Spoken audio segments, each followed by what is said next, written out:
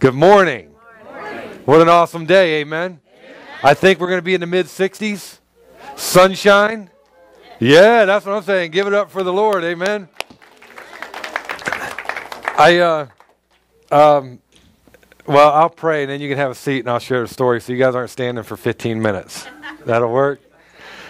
Dear Heavenly Father, Lord, we thank you and love you, Lord. Thank you for the music. Thank you for those who are just dedicated, Lord, to worship you and to make things happen. And Lord, I just pray right now that as we seek your face, Lord, that you would keep Satan at bay. Lord, that you would just keep him out of this building, Lord, that you would keep him away from us. Lord, as we look at your word, as we learn about you and learn about your desires, Lord, and what you would have us to do. Lord, I just pray that you would just allow the Holy Spirit to have free reign in here.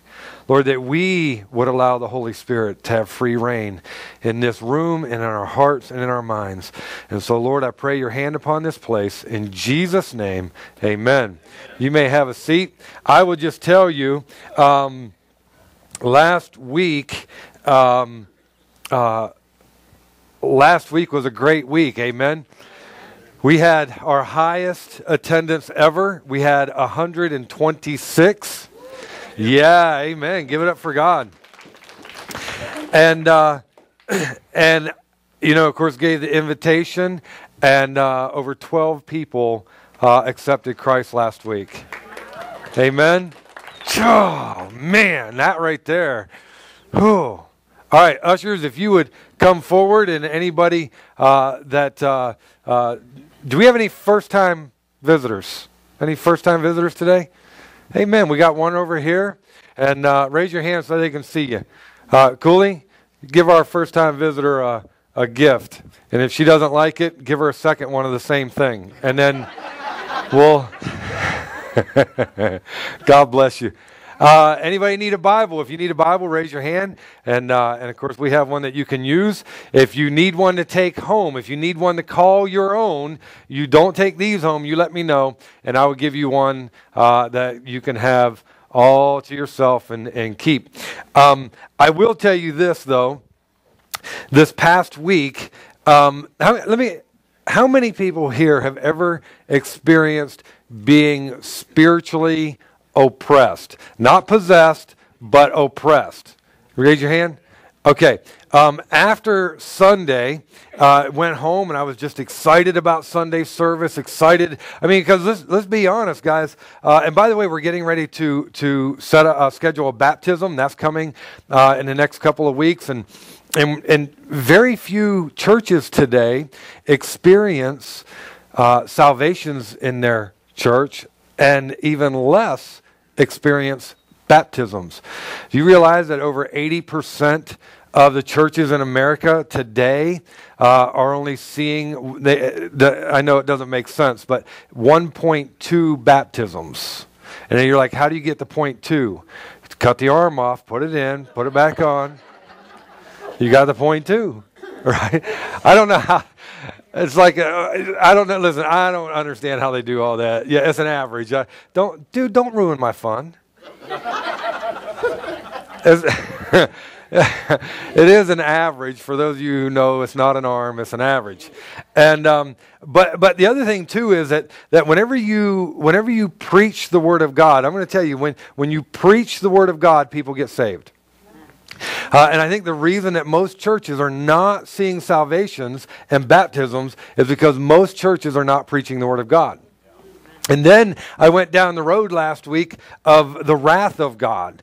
And I wasn't being specific with hell, I was being specific with the wrath of God last week. And when you talk about the wrath of God, you are, all of a sudden, you leave the feel good, you know, that touchy-feely, everybody makes me happy, comfortable, and smiling, and I leave church, with this, because there's some pastors out there that all they do is make you feel good.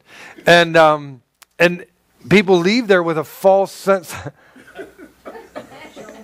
I didn't say,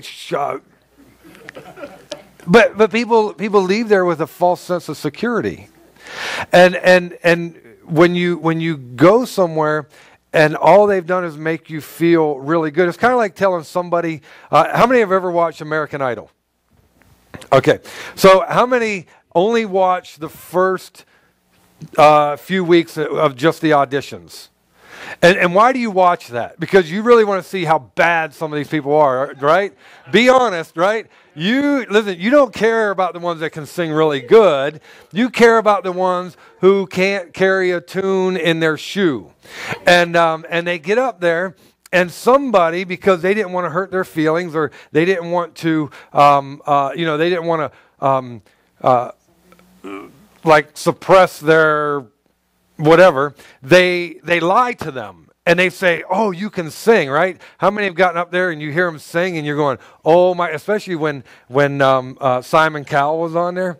And somebody would come out and sing and he would just say, that was god awful. Like, where did you come from? And then he does this. He says, did somebody tell you could sing? And they say, well, yeah, my friends and family said I could sing. Well, they lied to you. That's an Australian accent, isn't it? But it's the only one I got. And so what happens is somebody lied to them, or just wanted them to make them feel good, and told them that they could do something that they really couldn't do, and then encouraged them to keep it going. I'm a realist, and in my world, I realize I cannot sing. And if somebody were to tell me, oh, you sounded great, I know they're not my friend. I know they don't love me, because nobody would listen to me sing and tell me I sounded good. Even Jesus himself would say, my son, that is not your gift. Like, you know what I'm saying? And so as we unfold the scriptures that show not just the love of God, but now we're talking about the wrath of God, and we're talking about sinful humanity. And we are, the depravity of man is incredible. And if I don't tell you that part, you'll never truly appreciate the love of God. And so last week, and it was really cool because there was some real good feedback on last week where they went, man, it started out dark, but by the time you got done, I completely understood it. And we even had one guest who said not only did they understand it and grab hold of it, but they raised their hand for salvation and then told Buck, because it was a friend of Buck's, and said, because they moved south, right there I didn't like them. And so they said, as soon as we get home, we're going to find a church. Amen? Why? Because they heard truth. They heard God's love. They heard God's wrath. They heard truth. Well, the next few weeks, guys, are it's going to be truth. It's going to be good. It's going to be bad. It's going to be ugly. We're going to have fun. We're not going to have fun. We're going to go through this whole process, because as we unfold this chapter, now we're getting into the intense parts. Okay, I'm just warning you. You don't want to miss, because this is probably the next few weeks is where you're going to learn the most. So you don't want to miss. But I also want to let you know that we're going to kind of get into the intense part of Scripture now. And I'm going to try and lighten it up and have fun. And then there's some parts where we just can't have fun. It's just because when you understand the depravity of man. Well, as we were going through this, as a matter of fact, I titled this one, The Pit of Depravity. The Pit of Depravity. I didn't do a PowerPoint. I'll be honest with you. This week, I was telling Kevin, I cannot remember a time where I have been so spiritually attacked as I have this week. To the point where it literally has basically taken my breath away. I even told my wife, and at at 2 o'clock this morning, I'm going, I can't even preach tomorrow. I have nothing. I have nothing. And the crazy part is I've been studying out Romans for the last year. You guys remember, I told you a year ago, and I mean, I've gotten past 18 verses in a year, I can assure you of that. And here at 2 o'clock in the morning, I can't sleep, can't hardly breathe. It was just really tough. And so my wife, she just, as lovely as she is, I told her, I woke her up, and I said, man, this is bad. Like, this is the worst I've ever had it. And then she just laid hands on me and prayed and prayed for sleep. And then I couldn't sleep. And then when I finally fell asleep, I was having nightmares. I don't have nightmares unless I do drugs, and I don't do drugs. And so all of a sudden now I'm starting to have nightmares, and I'm having nightmares of the church being attacked. I'm having nightmares of my family being attacked, and like they got really heavy. And I to the point where I like come up out of my seat or out of my bed and threw the covers off, like ready to I don't know, do whatever. And this is the way it's been going since Thursday. So from Thursday until this morning, it's been rough, guys. I'm just going to tell you, some of you, and I'm just trying to be so transparent with you guys, because I want you to understand, you know, how many sometimes you just want to walk away. Yeah, you know what I said to the Lord this morning? And it breaks my heart to even tell you this. But I said, Lord, I don't want to preach this morning. I don't even want to be in church. And then I said, Lord, I just want to run. Like, I just want to run. Anybody ever just want to run? And God says, my grace is sufficient. Stay in the pocket. Stay in the pocket. And Lord, I don't have a pocket. And he goes, well, then get in mine. So what I want to tell you this morning as we open this up,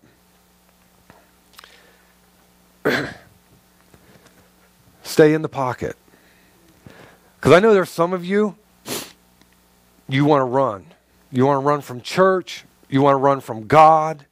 You just want to run. You want to hide. Or maybe you just got saved, or maybe you've been saved a while, and all of a sudden you decided to do what's right. You know, you cast off the old life, and you said, you know what, God, I'm going to die to you, and I'm going to die to me, and I'm going to live unto you. And then all of a sudden it seems to have gotten worse, right?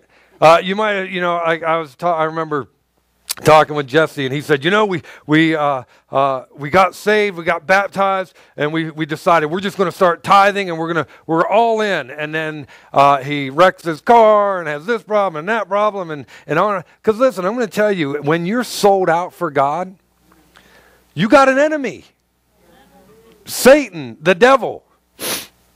And the reason that he puts pressure on us is because he wants us to run. And so I just want you to know, I mean, as your pastor, you're not alone.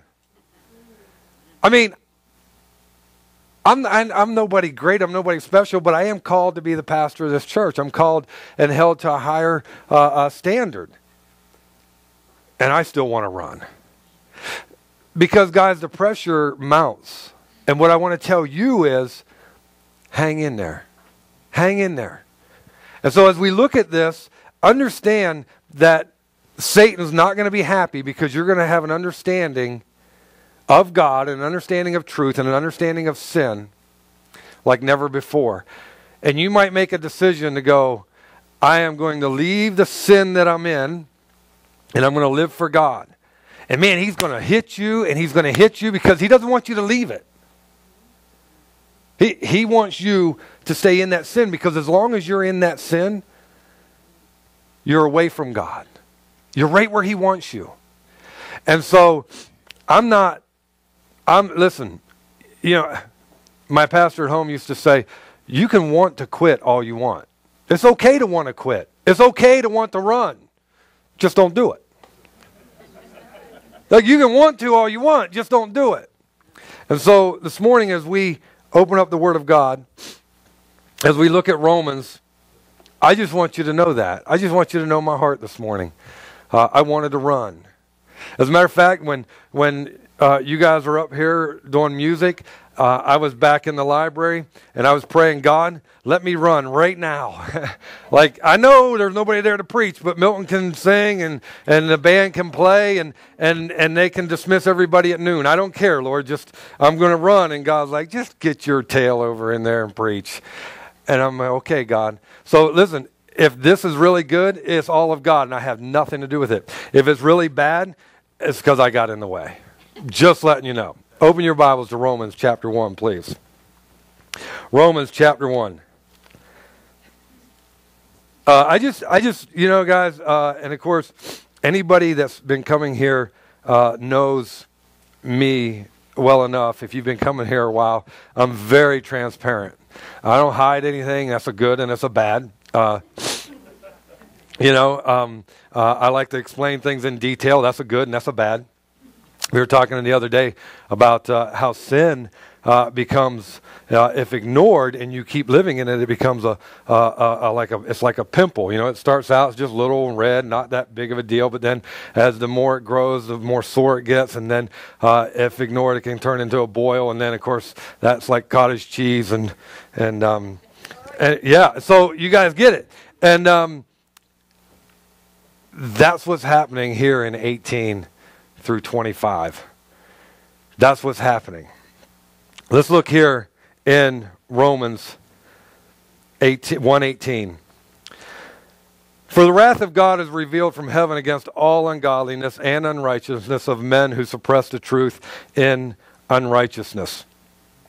Well, as we unfold this, I want you to see that there's two words that if you're not careful, you think they're the same, and that's ungodliness and unrighteousness. For the wrath of God is revealed from heaven against all ungodliness and unrighteousness. As you read that, how many have went, well, that's kind of the same thing, right? Like, what's really the difference? Let me explain it. Ungodliness is an act against God. It's impiety. It is just being ungodly, and it's specific against God. Unrighteousness is living a sinful life. You see the difference now? So ungodliness and unrighteousness means ungodliness is an act against God or toward God himself, and unrighteousness is just living a sinful lifestyle or living in sin or acting out your sin. And so there's your difference as you look at this. And he points out both, because the truth is, how many people, let's just look at atheists, they are completely ungodly, right? It's ungodliness because it's an act against God himself. He does not exist. There is no God. And then you have unrighteousness, and that could be the Christian. That could be every one of us sitting in this room or not Christian, and you're living a lifestyle that is not complimentary of God. It is not a good testimony. It's a lifestyle of sin and wrongdoing. And so he says here in 18, the wrath of God is revealed from heaven against all of that. And he said against unrighteousness of men who suppress the truth in unrighteousness, of people who suppress God's truth, of people who suppress the knowledge or the understanding of God, of people who suppress right and wrong, because you know God has put it into every human being, right and wrong. Every human being. And yet people go, well, you know, if they don't know God, how do they know? Because God, listen, why do you think even atheists, which is so funny because atheists say there's no absolute truth, there's no moral standard because we all came from apes, listen, your uncle might have came from a monkey, but I didn't, you know what I'm saying? And so, and they go on and on, and God says, wait a minute, I have put it into, in other words, you have it, you own it, it is in you, it is part of your makeup of right and wrong. So therefore, you are without excuse, because God says, I have imputed that knowledge into you, into every human being. And what's happened is Satan has thwarted God's effort with man. And I heard you mentioned this morning the video of Paul Harvey. And here's what I want you to see. I want you to see how Satan has destroyed or has fed the depravity of man. If we have that video, go ahead and put it up. To the process. And by the way, this was back in, I believe it's 1965. Way back. Yeah, some of you were only 30 then, or 40.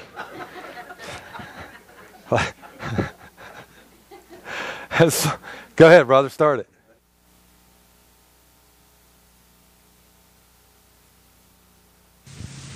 If I were the devil, if I were the devil, if I were the prince of darkness, I'd want to engulf the whole world in darkness, and I'd have a third of its real estate and 4/5 of its population, but I wouldn't be happy until I had seized the ripest apple on the tree, thee. So I'd set about, however necessary, to take over the United States. I'd subvert the churches first. I'd begin with a campaign of whispers. With the wisdom of a serpent, I would whisper to you as I whispered to Eve, do as you please. To the young, I would whisper that the Bible is a myth. I would convince them that man created God instead of the other way around. I would confide that what's bad is good and what's good is square. And the old I would teach to pray after me, Our Father, which art in Washington. And then I'd get organized. I'd educate authors in how to make lurid literature exciting so that anything else would appear dull and uninteresting. I'd threaten TV with dirtier movies and vice versa. I'd peddle narcotics to whom I could. I'd sell alcohol to ladies and gentlemen of distinction. I'd tranquilize the rest with pills. If I were the devil, I'd soon have families at war with themselves, churches at war with themselves, and nations at war with themselves, until each in its turn was consumed. And with promises of higher ratings, I'd have mesmerizing media fanning the flames. If I were the devil, I would encourage schools to refine young intellects, but neglect to discipline emotions. Just let those run wild. Until before you knew it, you'd have to have drug-sniffing dogs and metal detectors at every schoolhouse door. Within a decade, I'd have prisons overflowing. I'd have judges promoting pornography. Soon I could evict God from the courthouse, then from the schoolhouse, and then from the houses of Congress. And in his own churches, I would substitute psychology for religion and deify science. I would lure priests and pastors into misusing boys and girls and church money. If I were the devil, I'd make the symbol of Easter an egg and the symbol of Christmas a bottle. If I were the devil, I'd take from those who have and give to those who wanted until I had killed the incentive of the ambitious. And what'll you bet? I couldn't get whole states to promote gambling as the way to get rich. I would caution against extremes in hard work, in patriotism, in moral conduct. I would convince the young that marriage is old-fashioned, that swinging is more fun, that what you see on TV is the way to be. And thus I could undress you in public, and I could lure you into bed with diseases for which there is no cure. In other words, if I were the devil, I'd just keep right on doing what he's doing. Paul Harvey. Good day.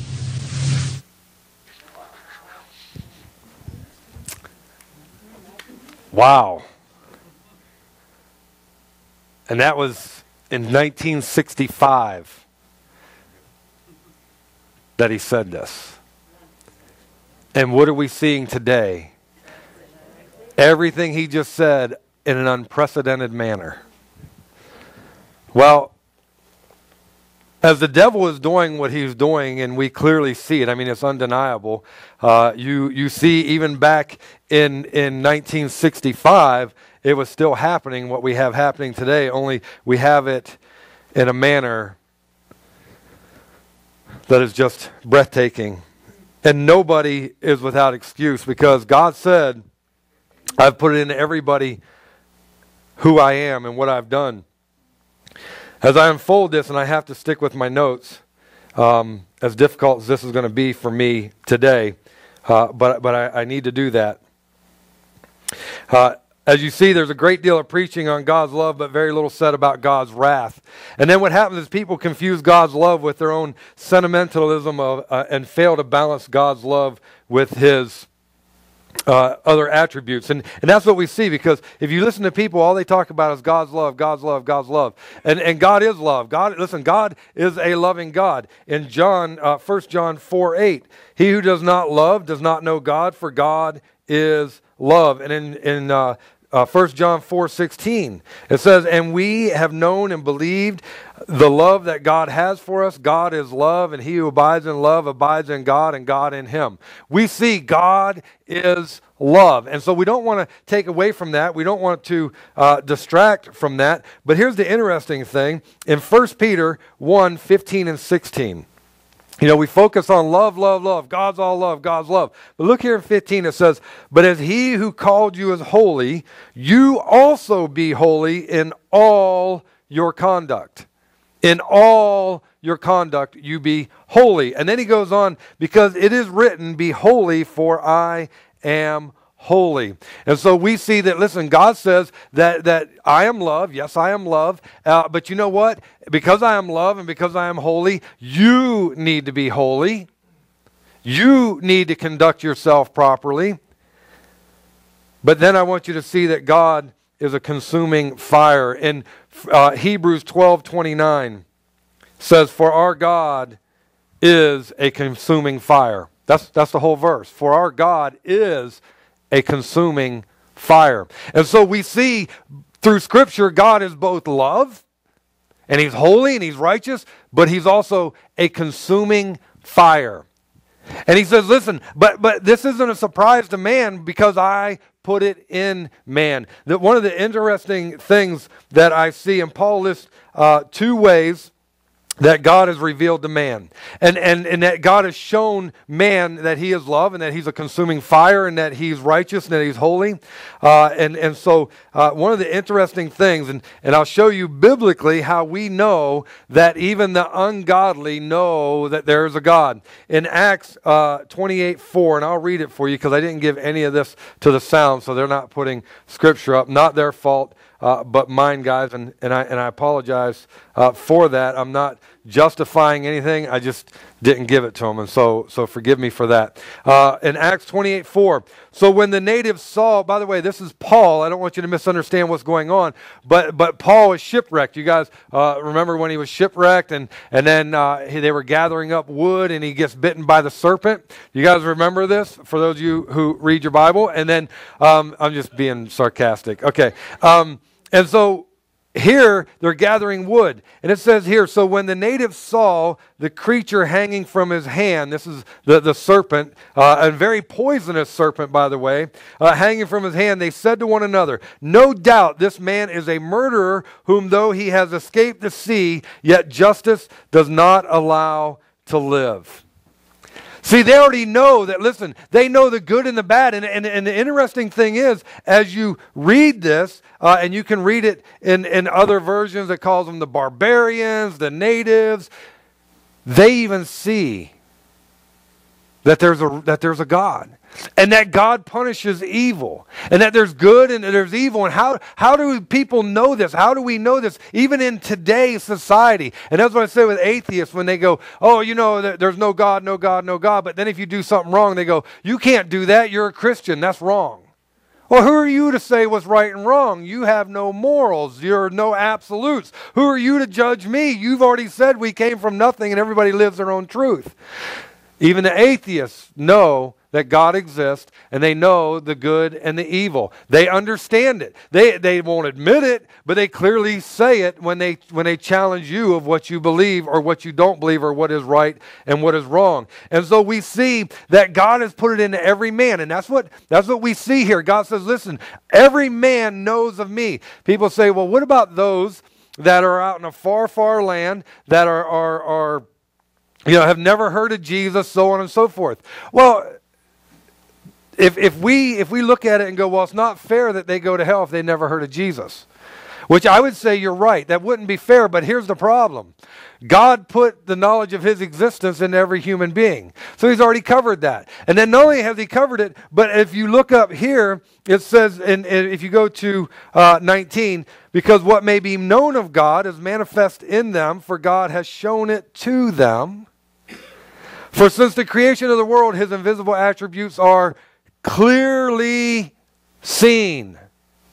Clearly, like he doesn't say that they're visible. Like somewhere over the horizon, I think I see it, but I'm really not. No. He says they are clearly seen. So you can't even deny God because he says, I've already put it in them and it's clearly seen. And then he goes on, being understood by the things that are made, even his eternal power and Godhead, so that they are without excuse. God says, listen, I'm telling you, they know right from wrong. Every man has a conscience, and the reason they have a conscience is because God put it in every man to do right from wrong, and they clearly understand it, and they know it's from him. They can clearly see him. Now, when people go, well, you know, I don't think so because I believe in science, and science doesn't prove there's a God. Are you kidding me? That's all science does is prove there's a God. I mean, everything is in such order, and it's amazing. I'm going to tell you, schools today, they have one agenda, and that is to preach lies, or teach lies. And the teaching of the lies is this. We came from nothing. It's a big bang. Okay. Let's just use money, for example, because everybody can relate to money. Amen? All right. So if I say, listen, Jim, give me $100, but you have zero money on you, okay? But I say, give me $100. What are you going to tell me? I got to go out to my... No, you have zero money. I already told you what you're going to tell me. I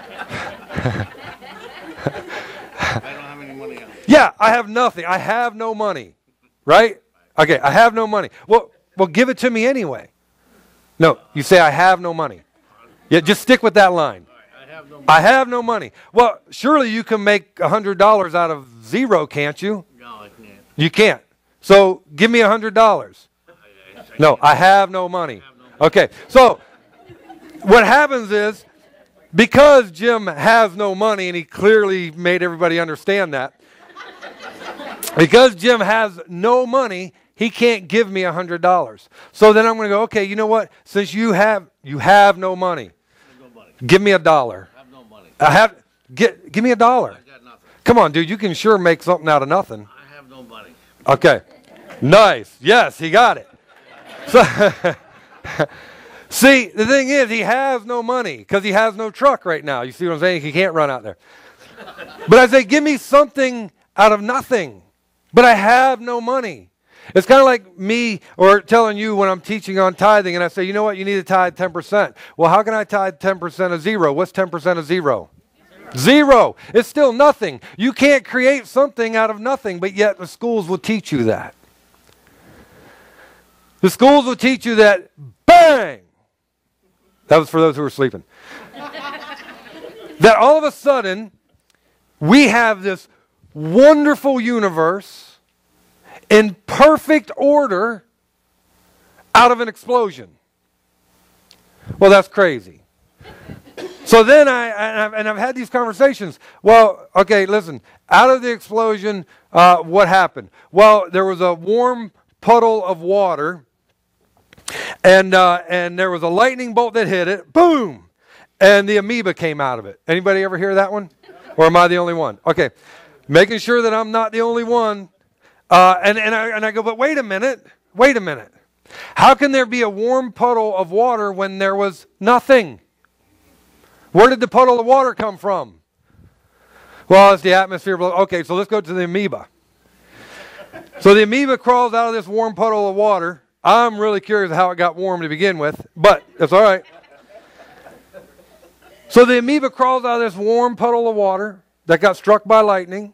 And by the way, anybody ever see somebody get struck by lightning? It doesn't help them. I'm just kind of saying. But at any rate, this amoeba is formed and it grows out. And so now we go from the simple to the complex. How many teachers are here? Yeah, they're like, I ain't even getting involved. I'm not gonna. We go from the simple to the complex, but here's the interesting thing. The amoeba actually has more atoms in it than what we do. So it's actually more complex. You can study it out. But at any rate, so it comes out and I don't know, it grows into something else and then something else and then something else, and then it gets a tail and then it hangs from a tree and then the tail drops off and it starts walking because it happened to land on 2 feet and stood up and went, what just happened? And started walking and then it like grew into us. I mean, it's right, this is where we're at. But then my question is, okay, if something came from nothing, we'll just go with that. It's kind of hard for me to grab hold of, but something came from nothing. The amoeba came first. Would that be a yes? Right? Is that what came? Somebody help me. Is that what came first, or what we're taught came first? Here's my question. It breathes oxygen. Where did the trees come from? Where did the plants come from to produce the oxygen for the amoeba to breathe? I don't know. Another big bang. I don't know. Maybe it came into the tree and then the tree produced fruit and dropped the amoeba because the amoeba was part of the fruit. I don't get it. I don't know. But here's my thing. God says, listen, in my creation, and I'm not trying to mock anybody. I'm just simply trying to grab hold of and understand. And God says, through my creation, the organization of everything. Do you realize your eyeball? They can't even make, all of man's intelligence cannot even make a lens as perfect as the eyeball. It is so intricately designed to do amazing things. And that just happened. If you go back to Genesis and you look at Genesis and you look at the order of everything that happens, you will see everything happen in an order for the next stage to survive. We have a creator. I mean, if I took a watch and I put it in a tumbler, and first I took it all apart because the designer built it to run, but since we only have it because the designer built it, now I got to take it all apart. And I'm going to throw it in a tumbler, and we're just going to tumble this thing for, I don't know, 350 billion years. We'll just tumble it. Will it ever come out a watch again? No. Guys, there's nothing random, and that's what God says. Listen, you can see me. First off, you can see me. The first way that Paul makes it clear is you know I exist from your conscience. Because God says, I've put it into your conscience. The second way you know I exist is because you can look around. You can see it in order. You can see it in design. How interesting is it that when you look at male and female and that they procreate, and any other way than that is not going to happen. And by the way, you can't see a dog and a cat get together and whatever it would be, but it doesn't happen. Why? Because God said each one will be after its own kind. You don't see an oak tree grow a pine tree. It's never going to happen.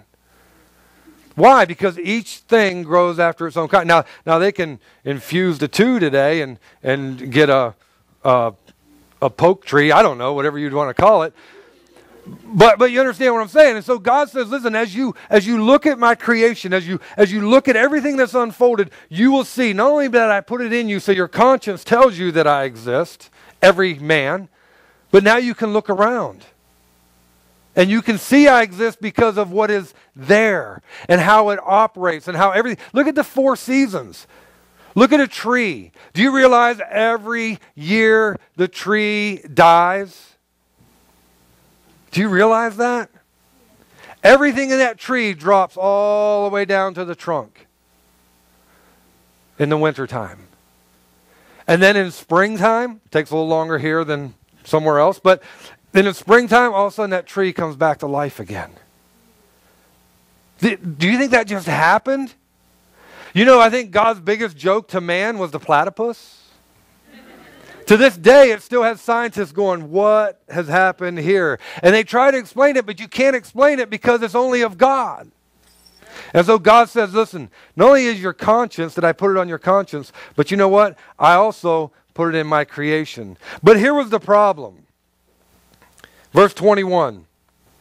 Because although they knew God, they did not glorify him as God, nor were thankful, but became futile in their thoughts, and their foolish hearts were darkened. Well, here's what happens. They responded with indifference. Indifference toward God. And you know, wicked man wants nothing to do with God. But here's the interesting thing. Look at this text. Verse 21 says, by the way, if you have your Bibles, I want you to follow along. Romans 1:21. Because although, what's the next three words? What is it? Although they knew God, and yet they responded with indifference. But the Bible says they knew him.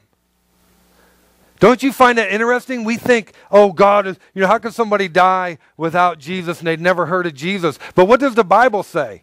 They knew God. They knew him. How did they know him? I just told you. He put it into the conscience of every man, but man has decided to ignore God. Man willfully rejected what God revealed. But we see that all the time, don't we? The next thing in 121, they responded with ingratitude. Look here in 121, it says, although they knew God, they did not glorify him as God, nor were thankful. Isn't it amazing how people today, we probably have the most unthankful society ever today. Even kids are so unthankful to their parents. Their parents give them everything, which is probably the first mistake. But then the kids expect more and more, and they're not even thankful for what they get. And so if they're not thankful for a parent that they can see, how thankful are they to a God they can't see? Nor were they thankful. So they responded with indifference. They didn't glorify him. They responded with ingratitude. They were not thankful. And by the way, Psalm 104 says this, enter into his gates with thanksgiving and into his courts with praise. Be thankful to him and bless his name. Colossians 3:15 says, and let the peace of God rule in your hearts, to which also you were called in one body, and be thankful. And I'm going to tell you, ingratitude is a step away from God. So even if you're a Christian and you're not thankful for what God has given you, by the way, the Bible says every good and perfect gift comes from above. It comes from him. And some of us, we are full of ingratitude. We're not even thankful for that. Man, I'll tell you, I get up and for me, I'm easy. I turn on the water and I go, man, praise God, I don't have to go outside and pump the water and carry a bucket into the house. Or better yet, you got to go to the bathroom. Praise God, it's minus 30 degrees and I have a heated house and a heated throne. Amen. Right? But ingratitude, how many of you have stopped to thank God for even the littlest thing? Just the littlest thing, the smallest thing. And then they responded with ignorance. Because it says here in 21, because although they knew God, they did not glorify him as God, nor were thankful, but became futile in their thoughts, and their foolish hearts were darkened.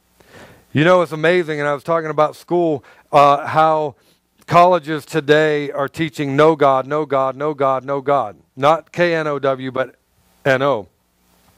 No God. And then they brought in philosophy. We heard that, didn't we? In 1965, what do we do to destroy America? Bring in philosophy and get rid of religion.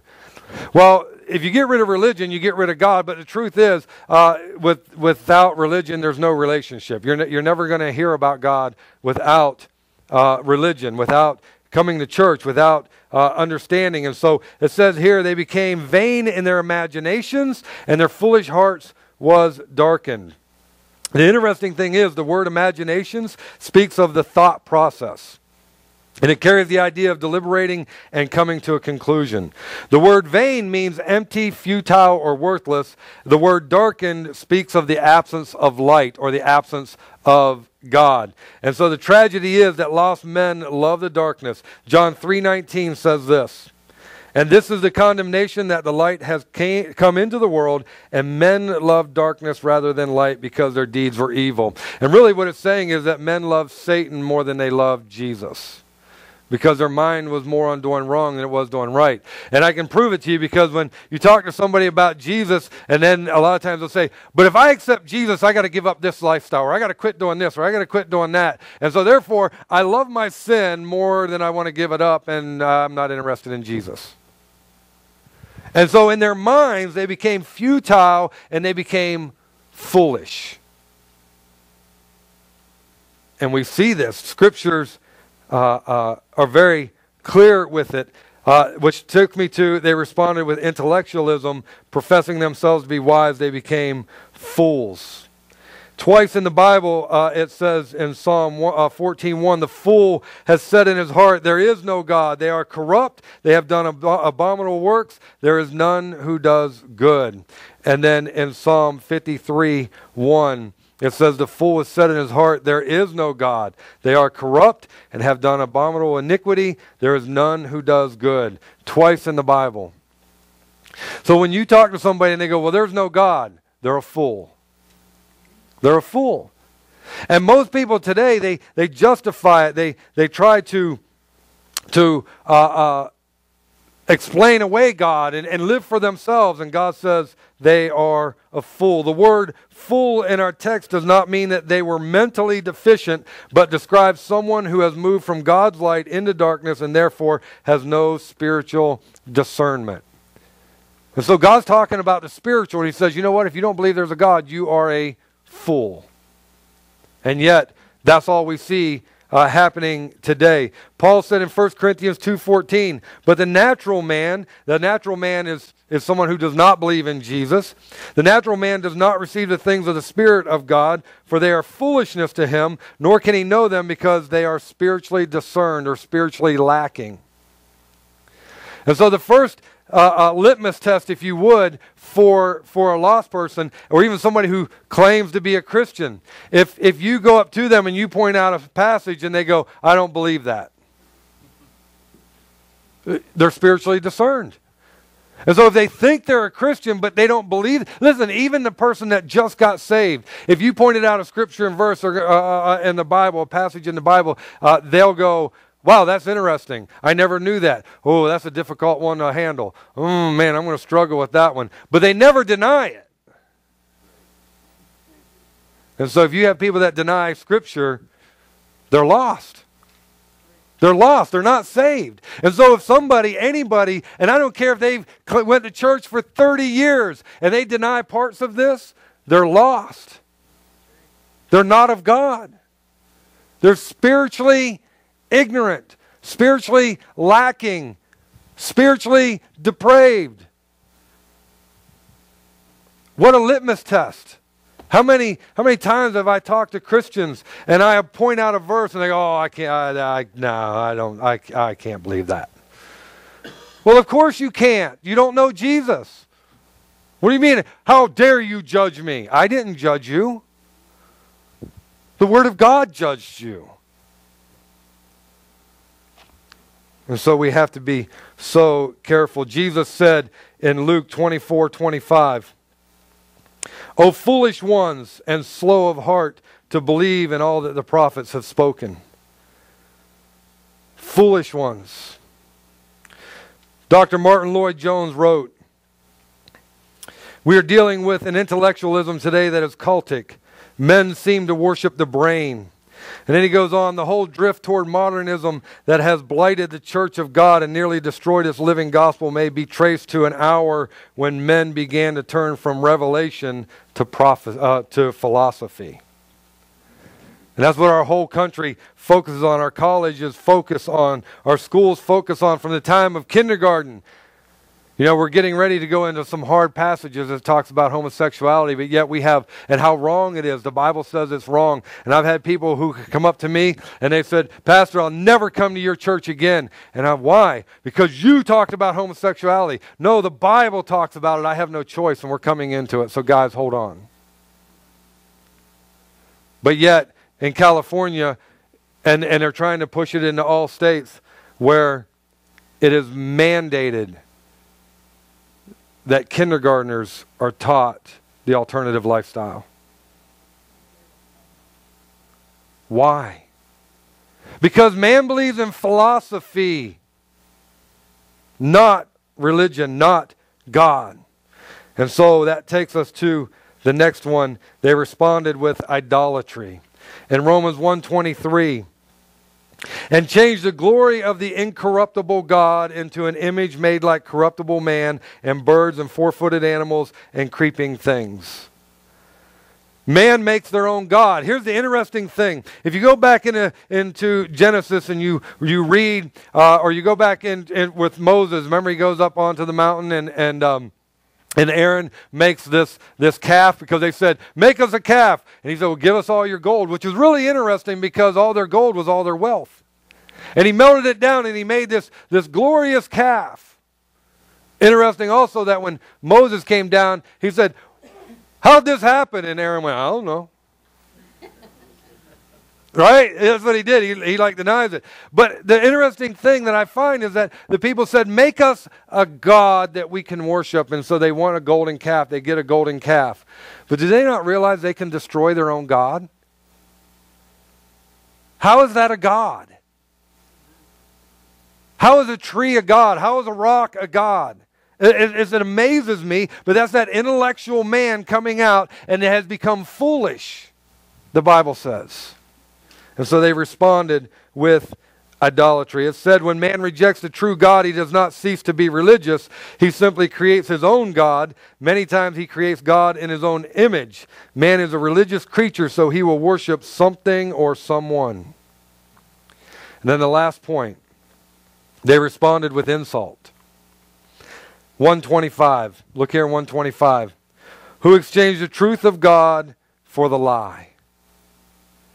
Have you ever told the truth, the outright truth, the absolute blatant truth, and somebody called you a liar? How frustrated did you get? You're like, but no, I'm telling you the truth. No, I don't believe it. No, listen, I'm telling you the truth. No, I don't believe it. That's what happened here. 25, who exchanged the truth of God for the lie and worshipped and served the creature rather than the Creator who is blessed forever. Amen. The psalmist said that God had magnified his word, now listen, above his name. In Psalm 138:2, I will worship toward your holy temple and praise your name for your loving kindness and your truth. For you have magnified your word, not Jesus, your word. If you study that out, it's literally his word. You have magnified your word above all your name. And yet man will take this and absolutely deny it and say it's a lie. And so they just insult God. I just want you to know today that God is real and he's true and he's holy and he's righteous and he's just. And his wrath will be poured out on us that do not believe, and we'll pay the price. Doesn't matter whether you think it's truth or not. See, here's the beautiful thing about truth. Truth is truth regardless of what you believe. Truth is not dependent upon you. And so many people think, well, I don't believe it. You don't have to believe it. It's still truth. Listen, truth has nothing to do with you. Either you believe it or you don't believe it, but that's your option. And I'm just telling you today that God said in verse 18, for the wrath of God is revealed from heaven against. That means anybody ungodly and unrighteous, those who do not believe Jesus Christ as their Savior, God's wrath will be poured out on you. And you go, Pastor, that's not fun. I know it's not fun. And I also know this. Satan did not want me preaching on this. I'm telling you guys, you have no clue how under attack I have been. I typically don't have anxiety attacks. Man, before I got up here to preach, I had sharp pains in my side. I could hardly breathe. I couldn't take a deep breath. And it came on just like that. I'm telling you, Satan does not want you guys to hear the truth. Satan wants you to walk in feeling good and walk out feeling good, but he doesn't want you to hear the absolute truth. Well, God does. God doesn't want you to be ignorant. He doesn't want you to be foolish. He doesn't want you believing in what you think is right. He wants you to believe in what he said is right. And your destination, being heaven or hell, will truly be determined upon your decision and your decision only on whether you believe the Word of God or you don't. Nothing else. Nothing else is weighed into the factor of whether you go to heaven or hell. Nothing else is weighed into that process other than, do you believe Jesus Christ is the Son of God, died for your sins, and are you willing to believe that he's your Savior? Or do you say, it's a bunch of malarkey, I don't want nothing to do with it, I'm going to take my philosophy because it sounds better. Your decision determines your destination. Your everyday decision determines whether you're blessed by God. Your everyday decision in your walk determines everything about what God's going to do in your life through you and for you. And if you run when it gets tough, you're going to miss it. And I'm just going to tell you right now, guys, we are in a spiritual warfare. A battle like you've never been in before. And as for a Christian, a true Christian, a real Christian, one who's willing to live and die on the Word of God, you are going to get tested, and you're going to get pushed, and you're going to get hammered, and you're going to get pounded. The people say, oh, you got religion because it's a crutch. Boy, I wish that were true. The hardest thing I've ever done was walk for Jesus Christ. The hardest thing I've ever done is stand up and speak truth, knowing that I'm going to lose friends, knowing that family's going to walk away, knowing I'm going to be left all alone, and me and Jesus standing there, and that's it. Christianity is not a crutch, and it's not anything easy. It's going to be the hardest decision you ever make in your life. Am I going to live righteous? Am I going to do what's right? Am I going to do what's godly, regardless of the cost of what people think or do to me? How many remember the 21 men that were beheaded on the beach because they were Christians? Do you guys remember seeing that in the news? One of the interesting articles that I read was one of the guys there was actually not a Christian. And he was at the end of the row. So they started down here and they went one by one asking these men if they were Christian, if they believed in Jesus Christ. They gave them an opportunity to deny Christ.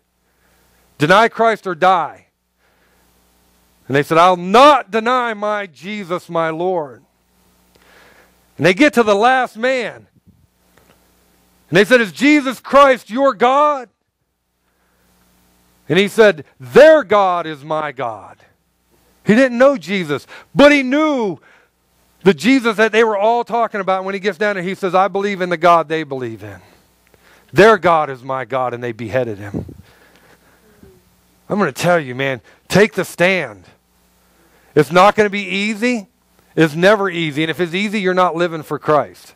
If you've never been spiritually in a battle, you're not doing anything for Jesus. If your life is gravy cakes, man, you're not doing anything for Jesus.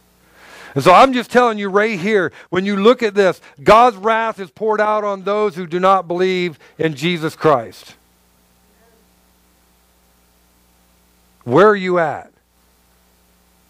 Where are you at spiritually? You know, some of you are sitting in your chairs and you're ignoring me, and that's fine. That's your option. And some of you think I'm crazy or I'm just this holy cupcake, and that's okay. Because I don't have to answer for you. You have to answer for you. You might be sitting there thinking, I don't need church. I'm here because my mama made me. God bless you, mama. And you're going to walk out of here thinking that this is all crazy and this is all crazy because you're young and foolish and don't know any better. But I'm telling each and every one of you today, and I guess the reason that I just have no humor in me today is because I've had the snot beat out of me all week. And man, I don't want anybody to die and go to hell. Nobody. Nobody, not one. I can't force you to believe. It's your option. But understand this. If you deny Jesus Christ, you will go to hell. You will feel the wrath of God. There's no other escape but through Jesus. I'd like every head bowed, every eye closed. And I'm not going to take up a whole lot of time on closing out here. But if you're here today, here's what I want you to do. If you're here and you thought, man, pastor up there, that man up there, he's just crazy. That's fine. But I want you to ask yourself this. If I don't believe Jesus is the only way, how can I save myself? How can I deliver myself from the wrath of God? How can I deliver myself from this ugliness that the Bible talks about? How can I deliver myself from the spiritual battle that's going on? And as you're thinking of the answer, I want you to think of one more question. How can I cure myself when I have the common cold? I just want it a little bit easier. We can't even heal ourselves with a common cold, let alone save our life. We need Jesus. There is no other way. Jesus says, I am the way, the truth, and the life. No man, no person gets to the Father in heaven but through me. And so if you're here today and you don't know that you're going to go to heaven when you die, and I'm going to make it real easy on you to figure that one out. If you don't believe the Bible in its entirety to be absolute 100% truth, you're not going to heaven. That's just simple. I don't want to make this difficult for anybody. So if that's you, I'm just going to give you an opportunity of a lifetime with the understanding that you're not promised tomorrow and you could leave this building, God forbid, but you can get into a car accident and never make it to your destination. You could have a brain aneurysm and never make it to your destination. You could have a heart attack. You could have a multitude of things happen and your life is over just that quick. Nobody's promised tomorrow. You're not guaranteed another moment. And so if your desire today is to receive Christ as your Savior, to believe on His name, then you pray this prayer. And understand, the words do not get you to heaven. They're just simply a roadmap to walk you through the process so that you have something, a time and a day that you can say, this is when I received Christ as my Savior, so that when Satan attacks, you can remind him of the day that you prayed and received Christ. So if it's your desire to receive Christ as your Savior, you pray this prayer. Dear Lord Jesus, I know that I'm a sinner. I know I've done wrong. But today I ask forgiveness for all the wrong I've ever done. Today I believe, Jesus, that you died on the cross and you died for my sins and you rose the third day. I believe you're at the right hand of the Father, and I believe that through you I can have life and have life everlasting. I'm not going to embarrass you. I'm not going to call you out. But I do want to rejoice with you. If you prayed that prayer and you meant it in your heart, they weren't just lip service or words that you prayed for an escape route from hell, but you truly meant them. Would you just raise your hand so I can rejoice with you? I promise you I will not embarrass you. Amen. Anybody else? Anybody else? Today I ask Jesus to be my Savior. Amen. You can put your hand down. Dear Heavenly Father, Lord, for the one who raised their hand, Lord, I pray right now that your strength and power be upon him. Lord, I pray that you keep Satan at bay, Lord, that as he grows and learns, Lord, that he would be strengthened and encouraged, and Lord, that he would stay in the pocket, your pocket. And so, Lord, I just pray your hand upon him. Lord, for those who are here today and they're struggling with this decision, Lord, they're struggling because the world has taught them philosophy and foolishness. Lord, I pray that you would give them clarity of thought.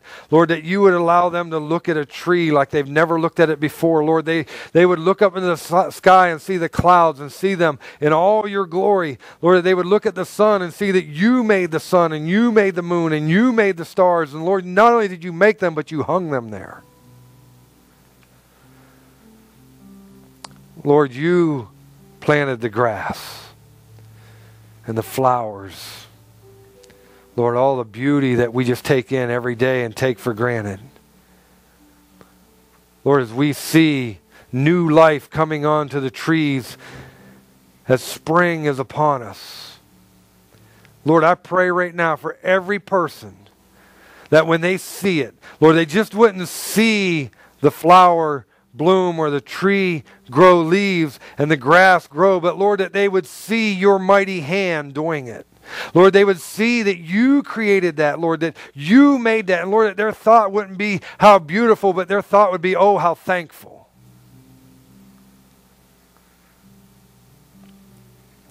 Lord, I love you. And Lord, I ask that you forgive me for wanting to run. Lord, I ask that you forgive me for where I fail. But Lord, I want to thank you for strengthening me. Lord, I want to thank you for always being there, Lord. You never leave us. You never forsake us. And Lord, I just want to thank you for that. And Lord, help us to never, ever take that for granted. Lord, for those who are believing the lie, Lord, just remind them of who you are, however you do that. Lord, that none would perish. It's in Jesus' name I pray. Amen. We at Connecting Point Church are excited to have you join us. When you come, you'll experience a friendly, lively, and casual family-like atmosphere that welcomes you as you are. Our messages combine straightforward biblical truths, humor, and life-changing challenges for you to learn and grow in God's Word. We believe in connecting people to Christ, to the plans and gifts He has for them, and with people in our community who share these values. We also believe in reaching out to our local area and the regions beyond. We're dedicated to being a place where your entire family can believe, belong, and become all that God intends you to be.